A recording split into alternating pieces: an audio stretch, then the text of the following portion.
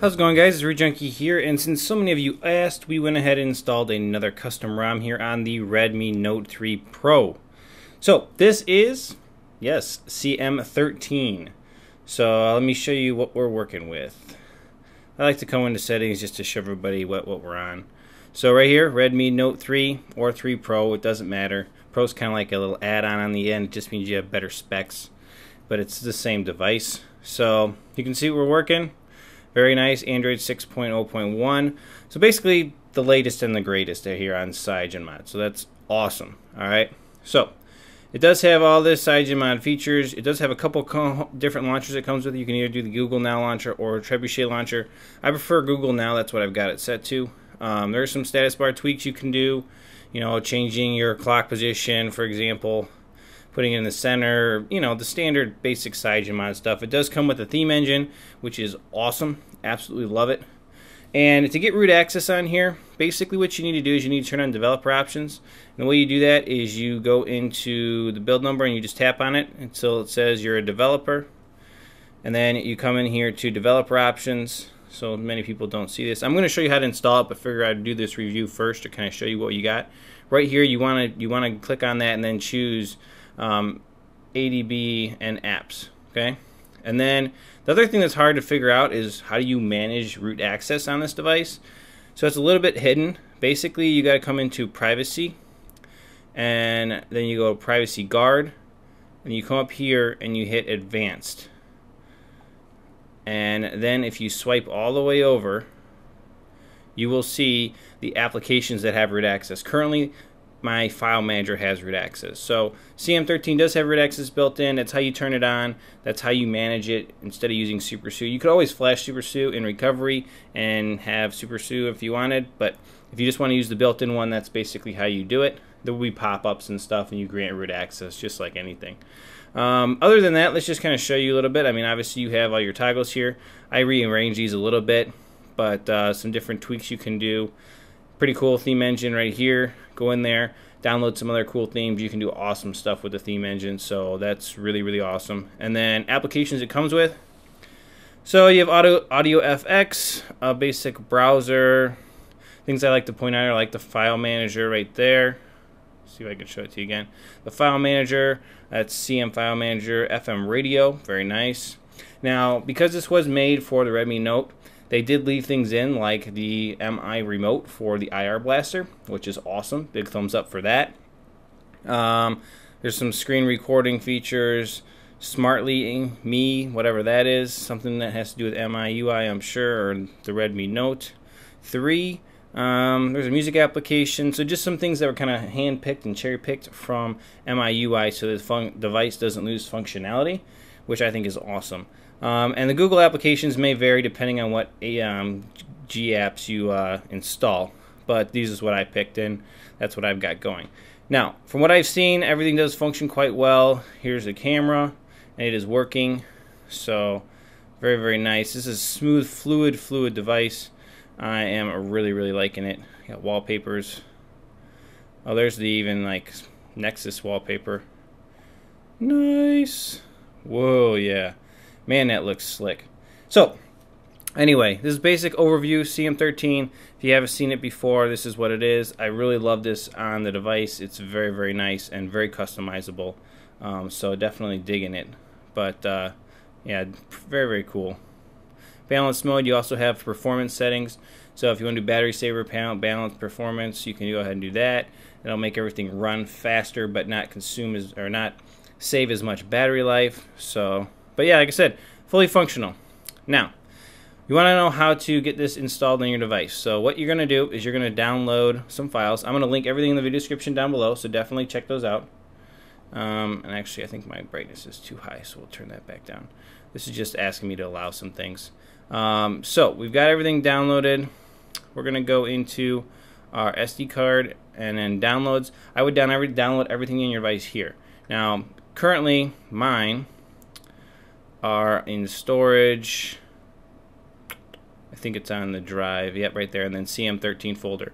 So this is everything I've got on my device, and basically the things that I like to point out that are important here is the CM13 Rom, the CM13 camera fix. For some reason, the camera doesn't work unless you flash that. And then the Google apps that you want to install, the open apps. And I'll link, like I said, I'll link you to all this. But make sure you have these on your device, whether internal, external, and know where they are on your device. All right, so if you've done that, let's go ahead and show you how to install this. Oh, that's interesting. There's this little Super SU little pop-up in the top. Not sure what that's about, but whatevs. So to install this on your device, it's very simple. You basically power off the phone. Now, if you have a custom ROM installed, you could do something like this: reboot to recovery, which is awesome. It's an awesome feature here in CM. But since we're going to say act like you don't, maybe you're on MIUI, whatever it is, as long as you have, unlike bootloader, you have Torp recovery installed, which I've done previous videos on. So if you haven't seen those, check those out. Then this is going to be how to boot into Torp and install this ROM. So you hold volume up and power. And as soon as you see the MI logo, let go of power, keep holding volume up, and this will boot the device right into Torp Recovery. There it is, TeamWin Recovery Project. And then to install a custom ROM, the first thing you always want to do, is go ahead and do a backup. Make sure everything's selected, swipe across to make this Nandroid Backup. Now, I've got some of those already on my device right here, so I'm not going to worry about making a backup. I did one very recently, just the other day. So once you got your backup, which will probably take about 10 minutes depending on your size, then you want to go into wipes. Go ahead and wipe data factory, reset the device, and go back. This creates a clean slate so that the ROM will install correctly. And then you're going to go to installs. You're going to click on the CM13 ROM. Then you're going to add a zip. You're going to click on the Google applications. You're going to add a zip, and you're going to click on the camera fix. So now you're flashing 3 different zips, and they'll flash sequentially. Right up here it says 3 of max of 10 files queried. So, or queued, I don't know how to say that word. I hate those words. Anyway, so basically you're just going to go ahead and swipe across, and this will install CM13. It'll make sure your camera's working. It'll give you a whole ton of Google applications. And that's really it. Once it's done, you reboot the device, and you're good. You have CM13 on your device, latest Android version, Android Marshmallow 6.0.1, and this thing is rock solid. Now, also, I did read up, and it does say the camera, the fingerprint sensor on the back does function on CM13. I've not tested it myself, but everybody on XD is reporting that it is functional on this ROM, which is awesome. So, like I said, we have IR Blaster, we have fingerprint sensor. Basically, all functionality from what I've seen is working on CM13. It is unofficial, but very functional, which is awesome. So I'm gonna let this finish flashing, and basically what's gonna happen is you'll just hit reboot system now. You'll see the boot animation, and you'll be done. Let the thing boot up, go through the login process, and you're rocking it. Now, I always like to point this out. If you have a problem on boot up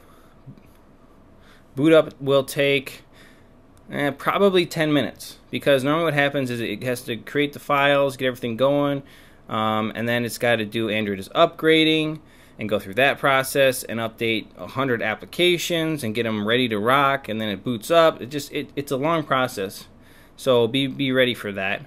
So our system ROM install has finished up here, and the next thing it does is it goes into flashing the open gaps. Right there, you can see them, and those will all install, and that takes a little bit, and then it'll do the camera fix. But yeah, moving right along. Just got to tell you guys, the development on the Redmi Note 3 Pro is amazing. I absolutely love it. There's so many ROMs available, so much good stuff. We'll go ahead and reboot. It's just, yeah, for the price of this device, I've seen it, the Redmi Note 3 Pro, for as low as $170 online.